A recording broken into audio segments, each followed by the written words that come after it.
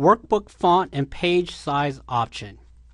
You can change the size of both the font and page associated to a workbook by going to the Workbook Page Properties icon located over the Tools palette or within the Workbook menu option. By clicking the Workbook Page Properties icon, a Properties dialog box will show up. A Workbook Options will be provided, and by clicking that option, you can find the options for both page shape and default display font size. In this case, the font size is currently set for medium and the page shape is set for 16 by 9. I'll go ahead and change that size to small.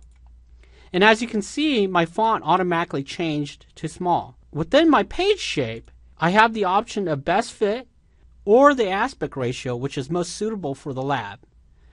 Also, there's ability to stretch and have the workbook automatically take up as much real estate as possible within the screen.